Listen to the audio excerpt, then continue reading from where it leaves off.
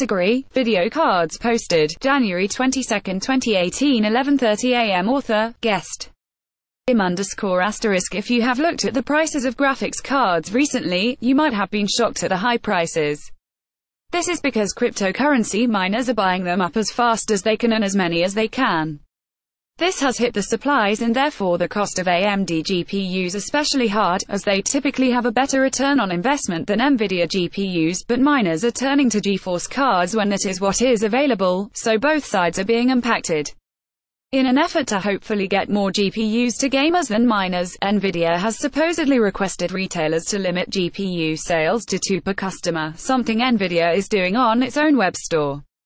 Of course, NVIDIA cannot force a retailer to adopt this policy, but there is still hope it will help gamers get the hardware they want by preventing miners from emptying out entire stocks in a few clicks.